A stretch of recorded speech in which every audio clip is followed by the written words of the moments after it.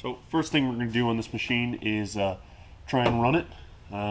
Obviously it's not starting under its own power from the carburetor, so what we can do is we can attempt to start it via the air cleaner here. What we'll do is we'll spray some either starter fluid, gasoline, or a carburetor cleaner. Those are all flammable and okay for test firing an engine. If the motor fires under carburetor cleaner or starter fluid, but will not run under its own power, you probably have a fuel system issue. Engine's not getting gas.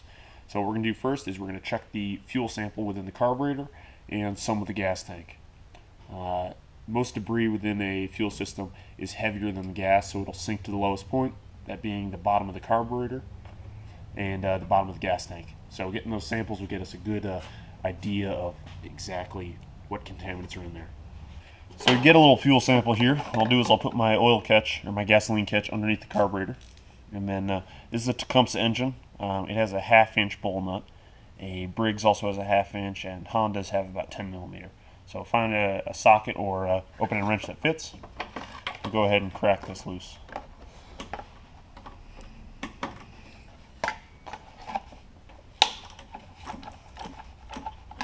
There you go, gas is starting to come out. Make sure you catch those first drops so you get a good quality sample. So we're just going to let a little bit of gas drain in there.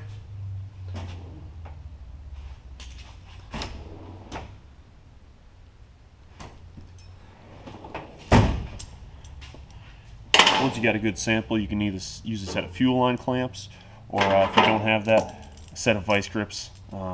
Just grab onto this fuel line lightly, and that'll pinch off the fuel. Or if you don't have one of these, what you can actually do is tip the mower up so the carburetor is up in the air and it's sitting on its side. That'll resist the fuel flow from the gas tank to the carburetor. I'm also going to pop the bowl off here, put that sample in there as well.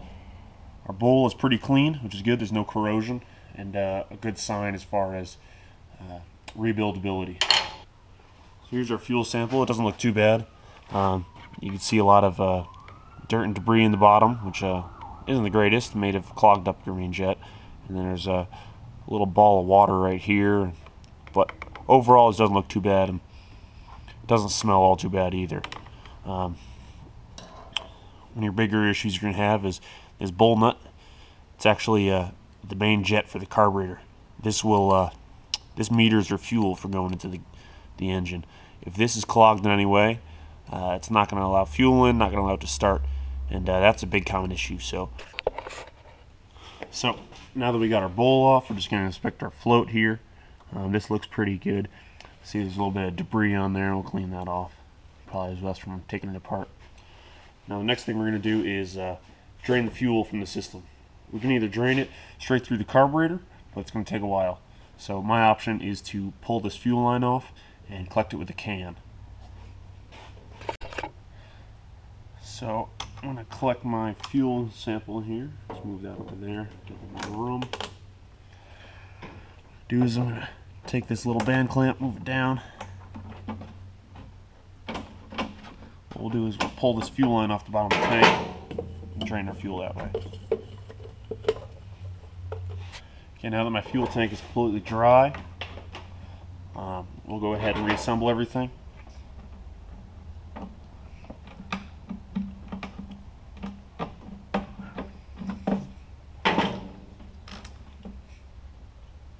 When you do this and your carburetor looks okay like this guy, what you want to do is spray a little carb cleaner up in there, also in your intake. That'll help kind of just knock some of the debris off. This one's not very dirty, so it doesn't need to be removed. Same goes for your carburetor bowl. This is what holds your fuel, so all the deposits are going to sit in there, so you really want to get that clean. And the most important thing is your main jet or bowl nut. What we'll do is we'll spray some brake cleaner in there. Then what we'll do is I'll take these acetylene torch tip cleaners, if you have a paper clip, maybe some stranded wire, anything with varying sizes, you'll just want to poke in that main jet there, help kind of clean it out. Now there's a hole right down the center. There's a orifice in the side, and another one right here are the threads. That one is pretty small, so it's kind of hard to get. But do your best to clean that out, because this is what meters the fuel for your whole machine. If this is clogged, your machine's not going to run. So this is a lot of the issues we see with fuel systems. Now once everything's clean, our gasket is still pretty pliable, both here and your bowl gasket, which goes around the body of the carburetor, seals your bowl up there, and your bowl nut gasket. If it's leaking from those two, you're going to have to buy some new ones. They're pretty cheap, so when in doubt, you can always get a new one, but it's not crucial for a simple repair like this one.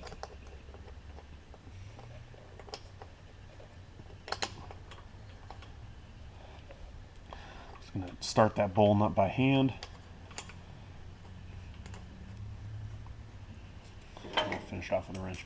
Now you don't have to hammer this down. You really should only be putting a couple foot-pounds or so. I'm just going to basically just push it with my thumb here, just get it nice and snug. All I have to do is put a little pressure on that gasket and it'll seal. No need to put the hammer down on it. So now we're going to put some gas in it and give her a shot, see if she can't start up. If you want to put some fuel system cleaner in here as well, that's it won't hurt. It's entirely up to you, but fuel system cleaner on its own will not fix most of your issues. You really want to clean it out manually and then put some cleaner in there to kind of flush out the remnants and the smaller debris. Any large debris or water, it's not going to be fixed by fuel system cleaner. So I got fresh fuel in there, and you want to give it a second since the whole fuel system is dry. You got to let the gas flow down into the carburetor bowl. So about 10 seconds. Once again, I'm going to prime it 2, 3, 4, 5 times, and we'll see if you run.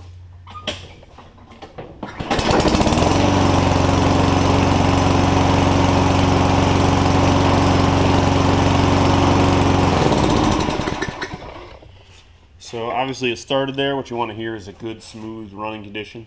It's not surging. The RPMs aren't going up and down, and it's also not choking, not coughing.